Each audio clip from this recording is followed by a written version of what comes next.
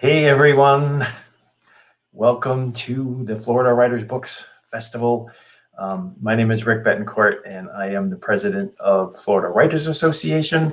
And today I have the honor of having N.L. Holmes with me, and we're just going to chat for a little bit to talk about her books and her writing. N.L. Holmes is a trained archaeologist, and she writes historical fiction set in antiquity. She lives in Florida and in northern France, where she gardens, weaves, dances, and plays the violin, and of course, she reads. Excellent. Well, welcome. And do you go by NL or Nikki? Is that Nikki's fine? Nikki's fine. Awesome. Well, welcome, Nikki. How are you this morning? Excellent. Thank you. Good. We had some technical issues with the cameras and mics, so we apologize for being delayed, but we're now here. So excellent. So tell me a little bit about your writing journey and your writing. Well, I didn't actually begin producing novels until I retired from teaching, but like many writers, I had always been interested in books, and as a child used to write novels, with my cousin, and sometimes I even finished one.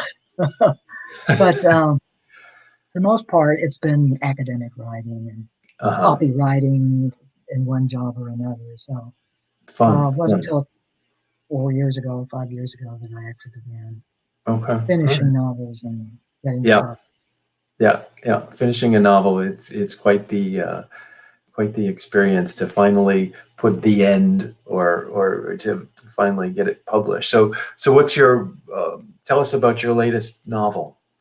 Well, my most recent one was The Sun at Twilight, which is part of the Empire at Twilight series. It takes place in ancient Turkey, which at that point was the Hittite Empire. The nicest little empire no one's ever heard of. But they were rivals with Egypt. I mean, they were very powerful. And it's about a young king who comes to the throne as the son of a usurper, so feeling very insecure about his legitimacy. And he has to make some pretty painful decisions in conscience in order to remain virtuous and ethical and please the gods and all of this, including giving up his dearest friends. So it's not a mystery. I usually write mysteries, but this is just a sort of... Oh, we lost you there for a second. Can you still hear me? Yes. Okay, great. Yeah, it was a little bit of a delay. So I'm always interested in people's writing experience and like the process of writing. Can you tell me a little bit about like how you go about? Do you plan your novels? Do you what's your writing process like? Well, I had the luxury of starting with one or more real historical events, so that's an idea. Yeah. And I tried plotting, and it was excruciating. I thought I would die. So from then on, I realized I was a pantser, and this is the way to go. Yeah. Even the sort of complex plot of history, it works so much better for me. So I settle on my characters, get them fixed in my mind, and let them become real to me. Yep. And put them in that historical moment and see where they go. That's interesting. I sort of dance between that. I call it discovery writing now instead of pantsing, versus outlining, because it's to your point. When you're outlining, you can get so hung up in the details, and you don't know all the details. But sometimes having a little bit of a plan, and to your point, having this historical background, you sort of have that as a structure, at least to be able to play upon. So that's cool. And I also, I make notes, usually by hand, and things that occur to me, scenes that I want to include, or things. And what do you use do you use Word, or do you use Scrivener, or what's your? I use LibreOffice, which is, I think it's French, but they can save documents in Word. Okay. I Okay. just find it more user-friendly interface. Yeah, yeah. I've recently found a software, not that I'm promoting it by any means, but it's called Plotter, Plottrr, and it's more for outlining than it is for writing your actual novel. But I find it very helpful it's sort of like a Scrivener where you can have your characters and pictures of your characters and have these notes and whatnot. But I've always used Word. Do you have a time of day that you prefer to write? Well, no, I get up very early, so I tend to start writing by about 4:30 or something. But Yeah, the day brings interruptions generally. But if yeah, I'm alone, say in France with no one around and the weather's bad, I can't work in the garden, I can write the whole day if I'm with it. yeah, Sometimes it just I have to go away frequently, but other times it seems to flow yeah. Interesting. So what and part of pretty France? Oh, go ahead. Sorry. And we're getting these little 5-second delays. Yeah, I'm getting them too. Yeah, must be our internet connection. What part of France? It's in the northwest. It's just south of Normandy and east of Brittany, so it's not a very touristical area, just Yeah, very fun. country. Yeah, and then you're Tampa. uh, in Florida as well. So you're in Florida now or France? I'm in Florida. Nice, nice, cool, cool, awesome. So you like to write in the morning. You're kind of a pantser. What is some of your what's inspired you to write? I have always loved books, so it would be hard to point to a moment when I suddenly Mhm. wanted to write. My aunt was book editor of a local paper. My father wrote short stories for Boys Life magazine and Yeah. stuff like that. So it was always something that was, a possibility for everyone in the family.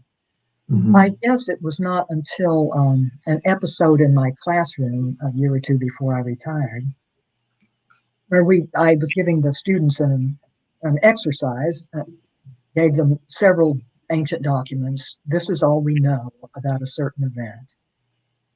Tell me what happened, that sort of thing. Ah, And it was pretty quickly apparent that anything you could say was as much fiction as historiography. So yeah. I thought, Wow. hey, this is where the novelist swings into action. Yeah. I was just taking a look at your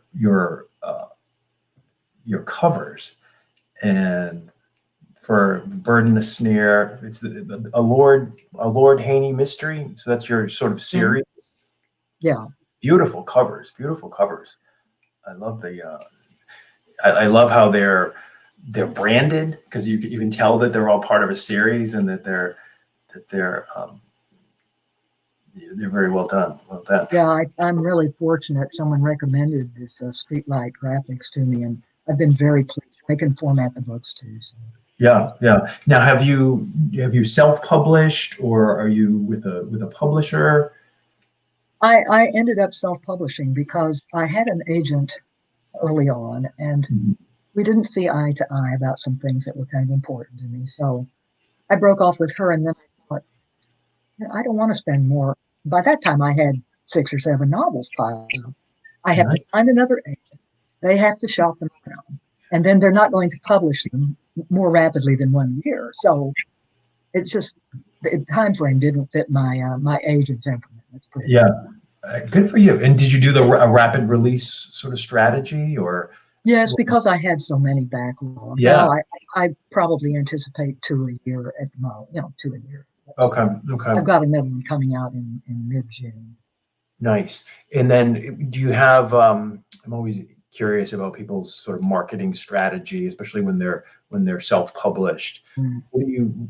How do you promote your books, or other than this platform here? Well, this is similar to some of the things I do. I mean, I hired a publicist, and I've gotten a lot of radio and podcast interviews, which is Nice.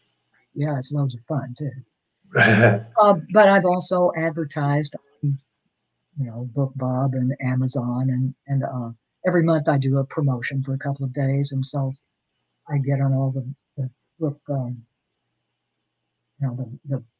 book interest website. Sure. Yeah, like Book Doggy and things like that. There's a whole Yeah. feature every month on one book. That has been difficult though, because I have so many out at once that I'm trying to publicize. It's overwhelming, frankly. And if somebody offered to come along and take that off my shoulders, I'd probably jump at it. Yeah. But on the other hand, you have a lot more control over the process when you're doing Yeah. Yeah. And what about a mailing list? Do you have a mailing list, like a MailChimp or do you do any of that We're stuff? organizing one right now. So if anybody wants to get on that list, That'd be great. look on my website and that www.com. You broke up. There will be sorry? You broke up a little bit. Let's repeat your website. So okay. It will be listed on my website, www.nlholmes.com. And there will be a link there to sign up. Okay. Excellent. Excellent. Yeah, because we found that can be a great, getting a really strong mailing list can be such a game changer sometimes when you're releasing books. Excellent. Excellent. What do you like? You mentioned in your bio that you like to read. What are some of your favorite genres and authors and stories? Oh wow! Well, I'll read any genre except possibly romance, but I've actually read some good ones too. Yeah. It's just not kind of my thing. But I love literary fiction, and I'd have to say that some of my favorite authors are people like Elizabeth Strout and Louise Erdrich. I love the 19th century realists, American and English and French, and I guess Germinal by Zola is my favorite book of all time. It's so powerful, I can never get those images out of my head, which I think is success. I like historical fiction, obviously, and Mary Renault, of course, is the classic there. And I love cozy mysteries and any kind of mysteries. I've just discovered Tana French. What a wonderful writer. I'm just so glad I've made her acquaintance. I love them. She writes beautifully. Nice. So I'm pretty much, and I like fantasy too. I haven't read any for a while because they all started sounding alike to me. But in theory, I like them, and people like Lainey Taylor and things. Yeah, it's so important to have a good reading mix, and I like how you're not just reading historical fiction. You're reading fantasies, you're reading cozy mysteries, and it's so important to sort of blend all of that into your writing, and it really makes you a stronger writer. What sort of advice would you have for somebody who might be starting out as wanting to write or hasn't finished their novel?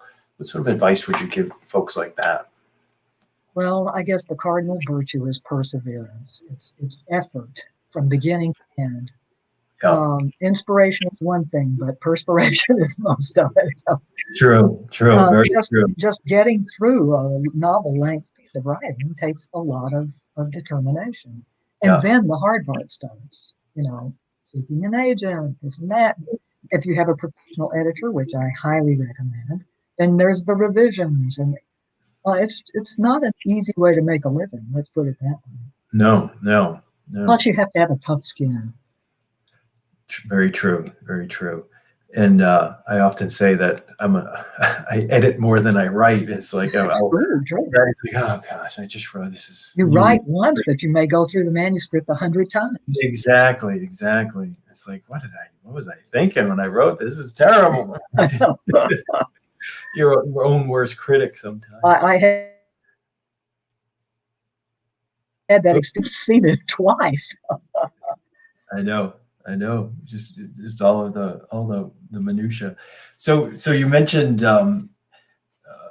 sort of it's tough to make a living in it. So are you finding your book sales stronger with each release, or? I think it does take time to build up, and I really can't complain considering no one's ever heard of me. You know, it's I'm doing okay. I'm almost covering my publicity costs. Nice. But I think the advantage for me is that I have 8 books. And if you only had one, it would be much more difficult. Yeah. But then you could publicize that more with more intensity. So you Yeah. start someplace. Yeah, and yeah, that's why I like your series approach, and I find that that's so important, and your the way you have them all branded, like you get people sort of hooked on that first book, and then they want to get the second one, and then they want to get the third one. They can't wait for the fourth one to be released, Yeah. and then having that sort of sales funnel really of with your mailing list, and then you just sort of grow that and so you mentioned you did some advertising. When you said BookBub, have you had an experience with like Amazon ads or Facebook ads? Or? Yes, I do. Haven't done Facebook ads yet, although I have a Facebook page. Mm-hmm. But Amazon, I advertise regularly, and what's the other one? BookBub. And that's pretty expensive. It depends if you have a large number of books up at one time. Mm-hmm. But I keep hoping that it will make itself worthwhile. Yeah. I actually find that the days of the month when I run a 99-cent promotion on something, I'll bring in the sales, extravagantly. Although I don't make that much money. Yeah. But it's something that I guess keeps people interested in looking. Yeah. And then if you get into the strategy of sort of promoting that first book, and even though it may be 99 cents or free or something, then the sort of follow through on that, you get people hooked on the second one and the That's third. What I'm telling. And then it's already happening. Yeah, and that's hard to kind of quantify in your sale, in your marketing costs, but it definitely grows. So what's next for you? Well, as I say, I have another book coming out in June, and it's the You broke up. Lake. It's the 5th book of the Lord Hani series that's coming out in June. It's called Lake of Flowers. Lake Flowers. Lake of Flowers. Lake of Flowers. Ooh, nice title. I know. It's a quote from the Book of the Dead. We've got some great quotes. Yeah. So that will be coming out. I'm just editing now. It's just came back from editing, so I'm working on it. And then beyond that, I'm working in a remote stage on several other books. A book in the Lord Hani series, and I have just sort of beginnings on 2 more of the Sun at Twilight series. So never a dull moment. Wow, it sounds like you're very, very busy in your post-teaching career. Yes, this has turned out not to be retirement. So I know, right? Yeah. Change business, that's all. Yeah, good for you. Well, this has been awesome. It's been awesome talking to you. I could talk to you for forever. You've got some great series. You got great books. If people can check out your booth on the Florida Writers Book Expo. They can download the Red Scarf. Is that a tell us a little bit. It's a flash fiction. It's just a flash fiction. Nice. All right. Well, we can get a taste of your books on the Book Expo booth, in your booth, and click links to get hooked on your series. And I think I'm going to go check them out. They sound really fun. Awesome. All right, Nikki. Well, it's been great chatting with you. Best of luck in your authoring career and in your new endeavors. Thanks. It's been fun. All right. We'll talk soon. Okay. Take care. Bye-bye.